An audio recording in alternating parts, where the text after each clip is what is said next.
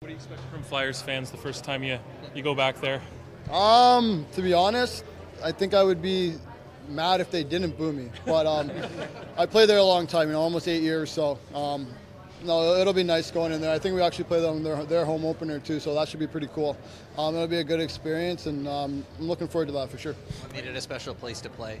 I just think everything about it. Blue collar town. They appreciated everything I did. I appreciated everything that the fans did for me. It was great. I came from LA to Philly, with different expectations. Obviously, I was pretty much a child in LA. You go to Philly, I'm still a young man, and you're growing up, but I grew up in Philadelphia. So, I owe that town a lot, that organization a lot, and just really appreciative of what they did for me.